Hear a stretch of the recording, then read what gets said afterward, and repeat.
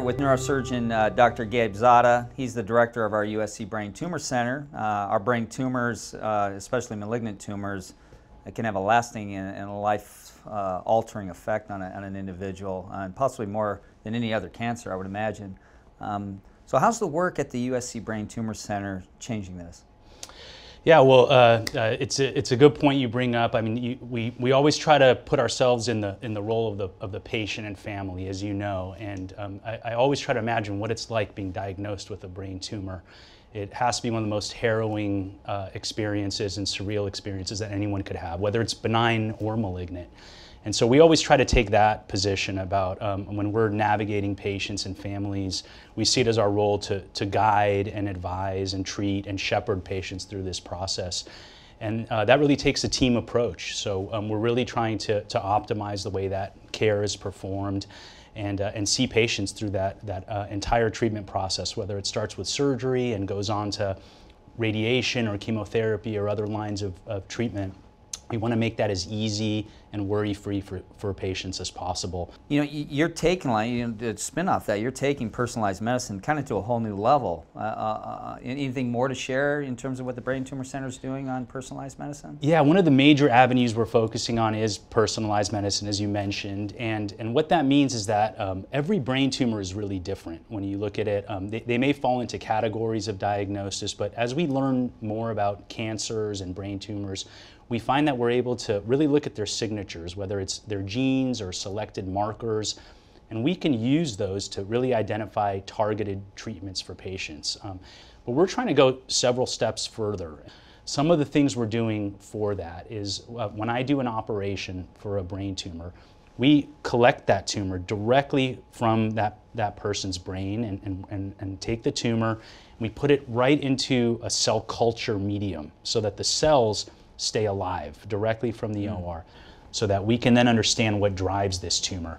And then we can do specialized tests to understand the biology and the genes of the tumor and find drugs that can work against those exact cells, whether they're in a culture or lab or we put them in a mouse and then test them.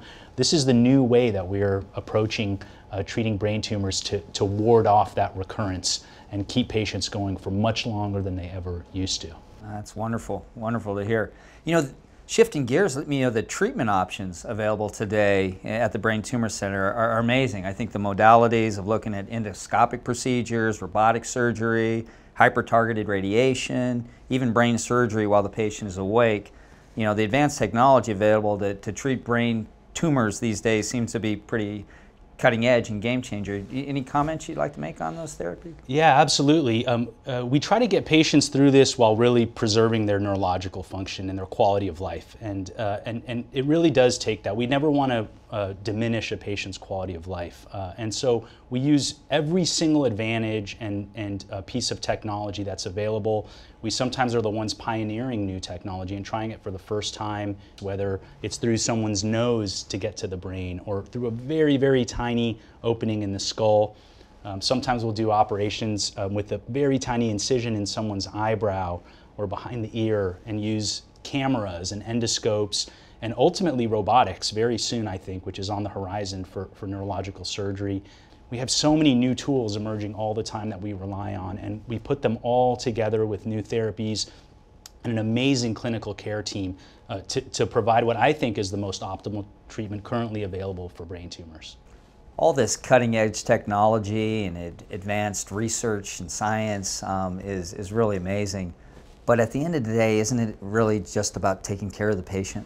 I firmly believe that, and I try to approach every patient as if they were a family member of mine, and I try to encourage our team to do that, even though they do it naturally already.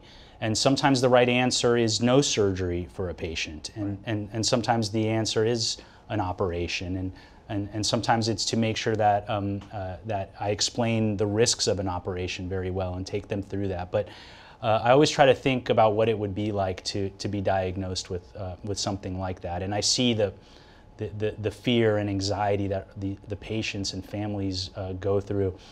I took care of an 18-year-old patient who was 1 week away from going to college a couple weeks ago, and was not able to go away to college with his friends. This is the pride of his family a young student athlete, and you can imagine how a diagnosis like that is absolutely life-changing, not just for him, but for everyone around him. And so every decision we make, every piece of advice, every recommendation has to be given with that context in mind. That's wonderful. I mean, the compassion comes through, and I can imagine, you know, in many cases that care is chopped up. Okay, you see the surgeon, and then you got to wait a week to see the oncologist or the radiation oncologist, and with each passing day, the level of anxiety just gets amplified. And I'm in awe of you and your colleagues, the collaborative approach that we take, and really the talent we have in an academic medical center to really make all that you just said come to fruition is really, I think, very special. And you are very special, Dr. Zada, and you spending the time with me and talking about the wonderful work we're doing in the Brain Tumor Center has been a delight, so thank you. Thank you so much, Rod. Appreciate it.